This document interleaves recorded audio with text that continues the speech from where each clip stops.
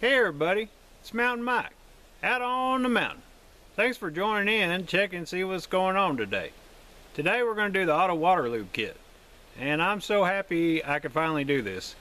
So only having sawed 2 logs on this sawmill, I can tell you turning that on and off valve, on and off, is a chore. Every time you go to saw you have to turn it on, and once you've made your pass through the log, you have to turn it off. It's not real efficient. The on-off valve is cheap and it's pretty much junk. I don't see that working for a real long time before it just starts leaking on you. Getting it adjusted just right for your drip, you know, it just all takes too much time. So I definitely think the Auto Water Lube Kit and its efficiency that it's going to add to the sawmill is going to be greatly beneficial. That's no doubt. In 2 logs, I've already seen that real quick. Small things like that are well worth the trouble and the effort to go to.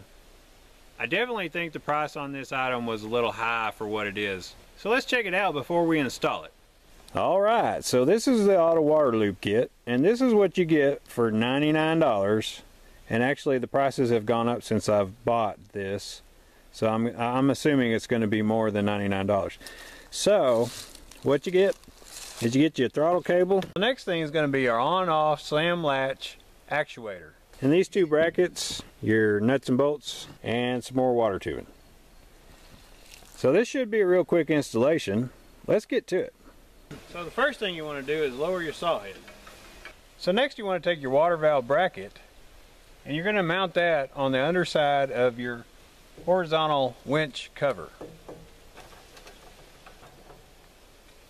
So the next thing is going to be our on-off slam latch actuator, and you're going to put it right here and go to your extreme right, and we're going to use the machine screws to put that on. So the next thing you do is take your throttle cable that they provide,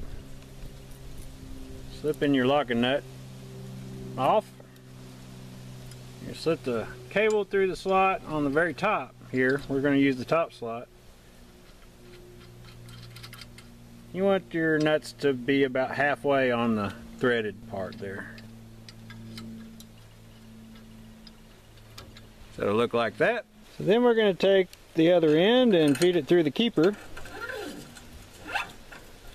Like so. Alright, so the next thing you do once you get your cable through your cable keeper, this spring on the end, you got to open the end up just a little bit. So once you got your spring from your throttle cable on there and your throttle cable put in place, so when you pull the throttle handle, this is what should happen. Okay, so the water line that they provide is longer than the one they provided to you in the original kit. So we're going to reinstall the water line with the new one. Then you have to come up to your bracket. You're going to open your valve, run your line through it, and then just over to your on-off. And it's real easy. We're going to give some slack. Now, let's try to put a little water through it and see if it shuts off. And no, it doesn't.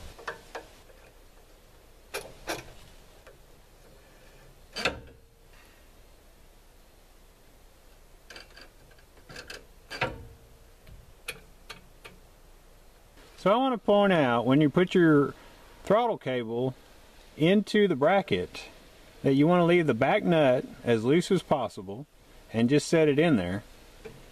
Once you've got your actuator onto the bracket, then you put your spring from your throttle cable onto your actuator. Go ahead and run your line through it where your actuator is pinching your line, and go ahead and turn your tank on and let some water run through it, and then adjust your throttle cable. That way you can see water running through your line, because if you start adjusting it too much, it will pull your actuator back and allow water through your line. So run your water line through it, turn your on-off valve on your tank, right here, and then adjust your throttle cable. It does not take much pressure to start releasing water through this. And lastly, you want to install the cover.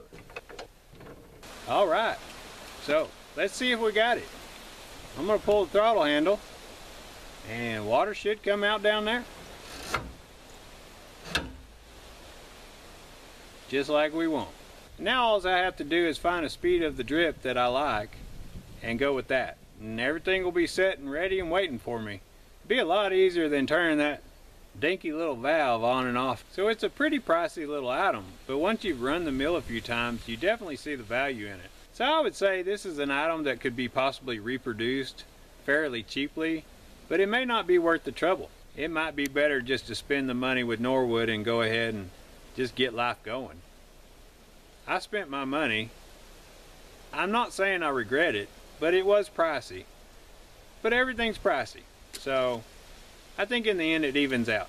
It's definitely going to help production and just the ease of use in the mill. There's so many things that you got to take into consideration when you operate your mill every time that you go to saw into a log. It's easy to forget a step. Sawing into your log rest. So they say there's two kinds of sawyers. Those that have sawn into their log rest and those who haven't yet. I haven't yet. I've just begun. And that just tells you how much there is to keep on your mind when you're using your sawmill. So taking one less step out of the equation is definitely a good thing. The installation was a breeze and not much to it. You'll have that done in no time. Well, I'm Mountain Mike, out on the mountain. Till next time,